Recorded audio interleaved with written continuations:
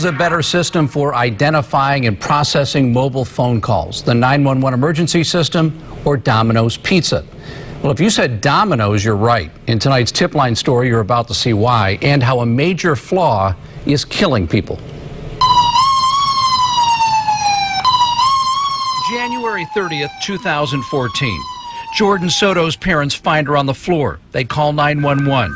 Paramedics respond, but dispatchers send Santa Barbara firefighters to the wrong address on the other side of town. Our dispatcher is giving them emergency medical instruction on how to perform CPR. They keep going, where's the fire truck? Where's the fire truck? Where's the fire truck? The 24-year-old mother dies. Firefighters arrived 22 minutes after the initial call. We basically were, frantic. It's like, where are the paramedics? Well, we don't hear any sirens.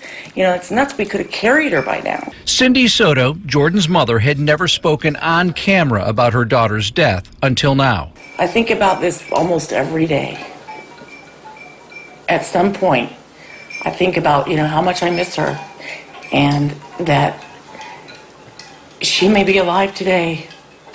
Most people will intuitively reach for their cell phone because they think it's quicker. It may or may not be true. Santa Barbara Fire Chief Pat McElroy has spent more than a year identifying what went wrong that night and how to fix it.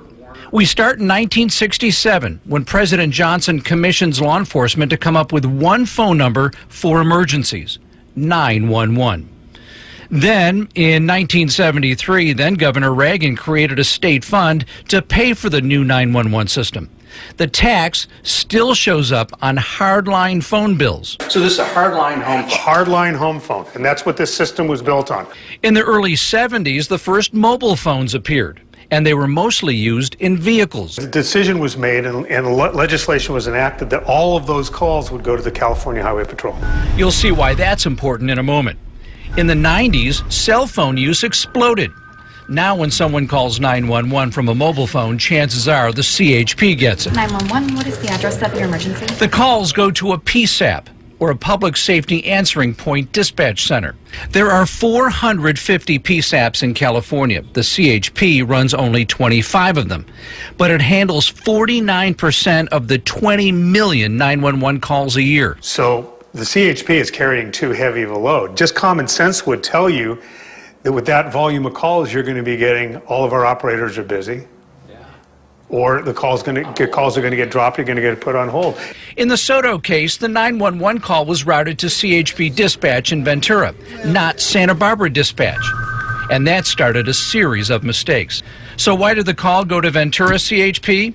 Because the reception area for the cell phone tower near the Soto home touches the 101 freeway.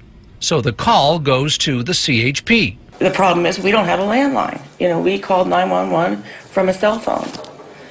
And they were obviously confused. The 911 operator kept asking us, where are you? We can't find you. We gave her directions off the mission, and they ended up in Montecito somehow. Even worse, the Sotos live just 2 blocks from Fire Station 5. And we have 30 down on the corner of Segovia and Del Norte. I need 3 ambulances here. May 23rd, 2014, the Isla Vista Massacre. 6 dead, 14 hurt. 911 calls flood cell sites inside Stork Tower at the UCSB campus. All of the calls picked up from that tower, this is cut out of IV, still go to Ventura CHP. Why? Was never corrected. That problem had been identified back in 2011, but it had never been fixed. I made a 911 call from right outside this office, went to Ventura CHP.